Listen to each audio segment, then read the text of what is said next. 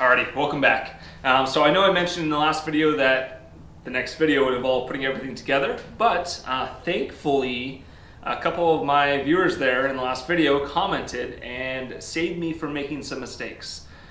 So thank you so much to Marlene for flagging it, and then to Jim for confirming as well. But the mistake that they're not the mistake, but the thing that they caught was there's a service bulletin for the elevator stop here, which I had made. Service bulletin from 2018 that basically says that this may not be sufficient and you may need a larger piece of material to prevent the actual horn from binding up against it. I guess there were some changes that were made to the elevator horn that could cause it to jam up with this part. So there's a service bulletin from 2018 that addresses that and has you use a different piece of material, makes the piece longer. With my understanding is that way it contacts a certain part of the horn, the part of the horn with the flange. Anyways, prevents chaos from ensuing. So thank you both so much, or thank you Marlene for flagging it and Jim for confirming. But it is true. There is a service bulletin from 2018 that is not addressed in the 2021 plans that I received, or I received this at the beginning of last year. So I contacted, just kind of curious, because my thought pattern with this whole thing was, if I had a set of plans from 2021, I assumed that it would address any previous service bulletins from years prior, and they would just kind of take this part here, take this section, clear it out, add in the new piece of material, new dimensions, and not have you create a possibly ineffective part. Turned out that was not the case. When I spoke with Van's builder support, he did confirm that this is a still true service bulletin. It says right on it that it's effective for all Van's RV-10 aircraft kits purchased after April of 2012.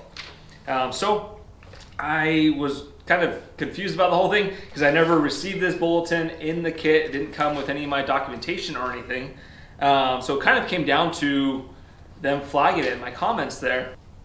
Yeah, so anyways, it's one of those things where I could go forward possibly with keeping this part here, but the risk I would run is after putting or bolting everything together, I could be one of the people who has an elevator horn that could possibly get wedged or lodged up against this here.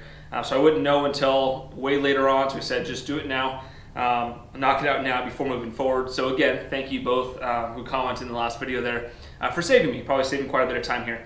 When I was chatting with him on the phone, I mentioned that I didn't receive this bulletin here, and also mentioned that I didn't have the part for it. And he was actually able to look up my builder number, looked at my packing slip on their end. Yeah, so anyways, he said I should have it in subkit number 5, went over there where subkit number 5 used still A, and sure enough, I had this piece of material here. So Vans does include the proper piece of material for the service bulletin, but just they don't retroactively update the plans to use this piece here. So anyone else building out there, you'll definitely want to stay on top of service bulletins. I'm going to probably spend one of these days here, maybe some downtime, and just read all the previous service bulletins, get up to date. It could be good just for my overall understanding. I mean, that's kind of what they were getting at when I was talking on the phone with builder support. He mentioned that I should get pretty much intimately familiar with service bulletins of the past and really get a good understanding of what's gone on, what changes have been made. So yeah, just basically to keep an eye out for any service bulletins that could have been missed by the plans here. Yeah, so the really weird thing with the whole thing is I'd asked if they're going to make changes to the plans. That way this, what seems like a common issue, doesn't continue to be common. Because I think my understanding is it'd be pretty easy to change these plans out and have the proper piece in this section here, the proper piece of material be cut out and put in place, but he didn't make it seem like they'll be changing the plans. So any other builders out there, make sure to stay on top of it and don't almost run into issues like I just did. Yeah, so anyways, you'll notice that the measurements given here, or really there's a lack of measurements given here, being that they only have 2 dimensions noted here. So 1.25 inches, which is given, that's 1.25 inches there. And then we're also looking at 1 31/32 of an inch for that tongue portion that's going to hang out of the front. So anyways, since I already made that first part and already match drilled it to that top portion over there, I'm going to go ahead and use this as my source of truth for measurements for everything except for this front tongue portion here on the bulletin. So the way I'm going to do that, just to keep things very simple and easy, is I already previously went ahead and lined this up on the miter saw just to see what kind of an angle I'd be looking at. Looks like about 9 degrees will get me really right near this angle here. So I'm going to set that miter saw up to 9 degrees on each side. Go ahead and make a chop off of each side there. And then from there, what I'll be doing, I'll cut the top portion down, that 3/4 of an inch line there. And then from there, I'll find the exact center line. So yeah, anyways, I'll use that center line that I'll draw on the center here to go ahead and line up this tongue portion here, as well as line up that very center hole. And then from there, I can go ahead and on that piece over there that's going to be match drilled to, go ahead and match drill the remainder of the holes that are already existing on it from this one here. What I don't want to do, and I thought of doing this, but it would be totally wrong, would be just to take this piece here and match drill it on the bottom. And the reason why that would possibly run into issues is if I wasn't 100% perfect when it came to these first holes, then it's going to be the mirror image, and that imperfectness is going to show up on the other side. So hopefully that makes sense, but I really want to make sure to match drill not to this piece here, but to that top piece there where it will live and be friends for the rest of its life. So yeah, anyways, we're just going to jump on into things here, quit talking, get to building, and see if we can make this part.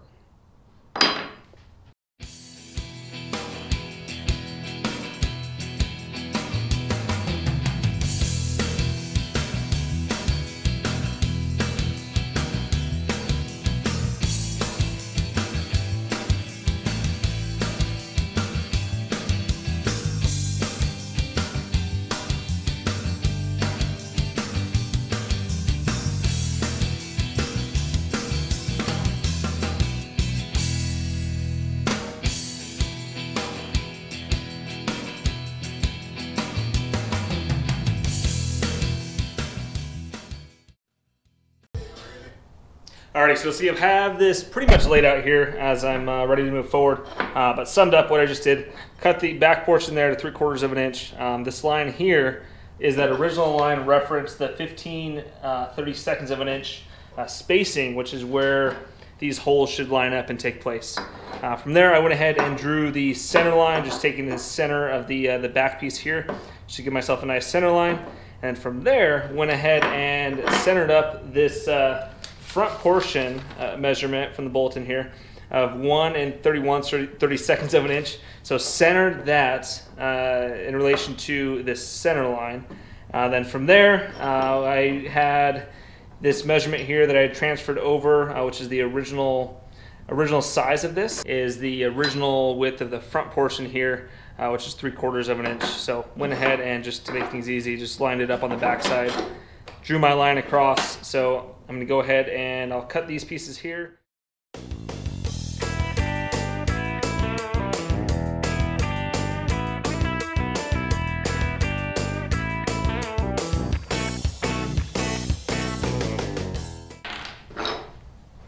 So I mistakenly put the line on the top part. Well, I guess not mistakenly, it helped to get that center hole done, but I'm going to replicate this line here on the back side as well, so that I'll be able to line up that string of holes there.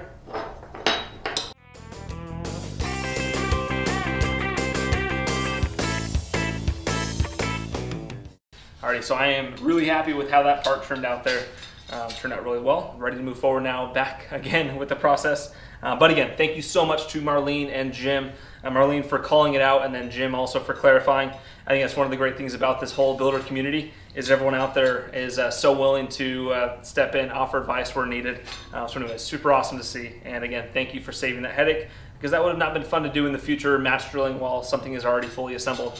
So again, thank you both. If you made it this far, thank you all so much for watching. We'll see you in the next one. Adios.